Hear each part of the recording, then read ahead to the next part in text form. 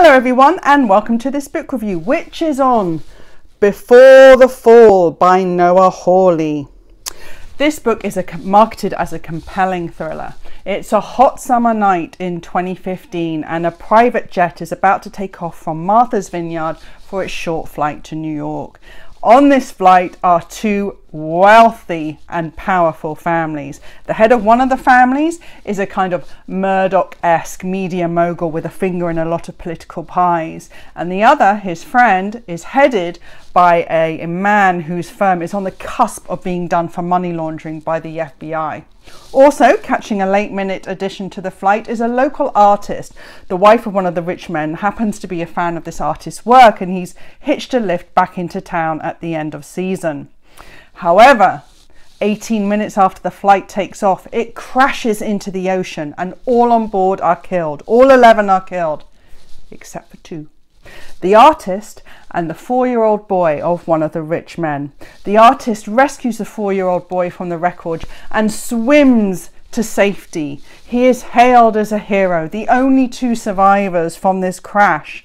And so we have a whodunit or why done it? Why did this plane crash? What are the reasons? Is there foul play at work? Are there political machinations going on behind the scenes that we don't know about? Or was this an accident? Was this mechanical failure? And so it begins.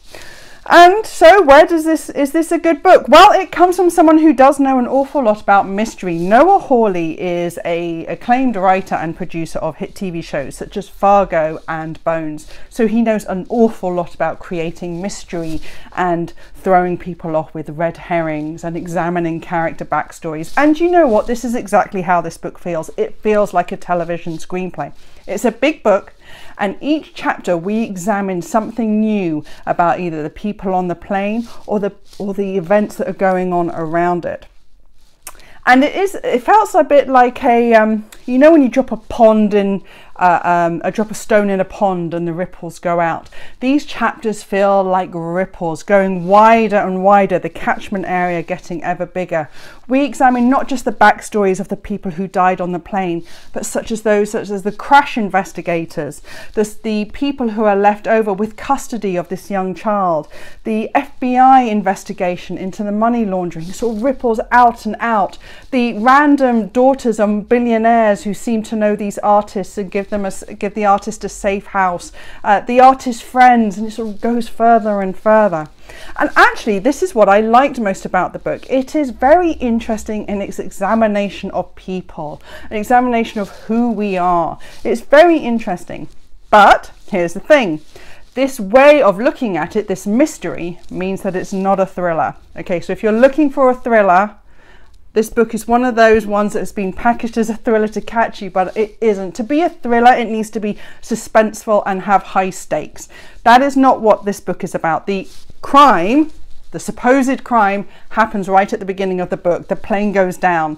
Nothing else is going to happen and no one else's life is at stake. This simply is why on earth did the plane go down? There are moments of tension when clues start coming in, but there isn't the sort of someone's going to die stake that you need for it to make a thriller.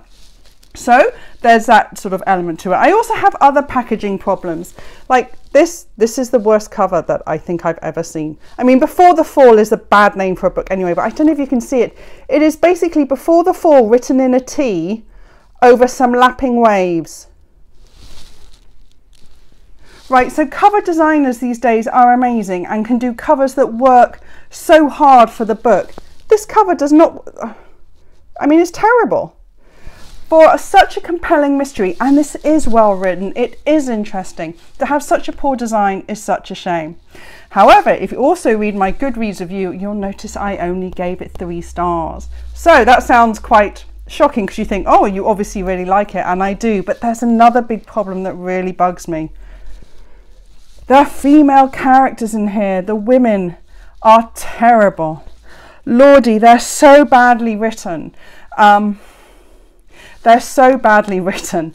They are falling into 2 traps, and you can guess what those traps are. They are either mice or they are sort of rabid sexual addicts, you know, Madonna whore complexes all over again, saint and sinner. The women are drawn so poorly. They're either mice cowed by their partners and cowed by their men, constantly sort of diminishing themselves in order not to impact their partner, or they're sort of these sort of sex addicts who are like these rich, beautiful women who are desperate to get in bed with this impoverished, washed up artist just because he's some kind of temporary hero. I mean, it's just so unbelievable. It's so unbelievable. And there are even moments, there's a phrase in here where Noah refers to one of his female characters as, she went out to paint the town red with her menstrual blood. What? It's not meant literally. It's meant to work as some kind of metaphor, and it means nothing. It means nothing. It's just, he obviously thought that was a really clever phrase, but because the women in this book are so bad, it really smacks of a male writer. It really smacks of a man who has no insight into women, and that is such a shame, because the male characters in here are really interesting. I found the supporting characters were really heavily invested in. They were complex, they were full of contradictions, and they made this an exciting read. And certainly Noah is very skilled. Towards the end, as the clues start coming together and you begin to paint a picture of what actually happened that night, there is an immense amount of tension and there's a lot of page turning. It's slow coming, it's a slow burner, much like the TV shows, but of course at the end you're completely engaged, and that is really well done. I understand the film rights for this have already been sold. What a surprise, and I'm sure this will make a very engaging film, but I sense this is a book very much for people who aren't really interested in female characters but who want a really good page turning mystery, a bit like Lost, you know, to get involved with. In that, Before the Fall by Noah Hawley is going to serve you very well. It's going to serve you very well. It's compelling, it's engaging. I thought it was great. Caveat, it's obviously already explained. But I just felt it was let down. However, it shows a writer with an immense talent. And I know there have been a lot of reviews talking about the ending of this book, which I won't spoil. But I actually thought the ending was perfect, in that it really showed that Noah had a complete command of the themes that he was exploring in this book about life, about cause and consequence, cause and effect, and how sequential events may or may not be linked. And I thought that was very smartly done. So Before the Fall by Noah Hawley. Read it if you want, but, you know, remember what I've said.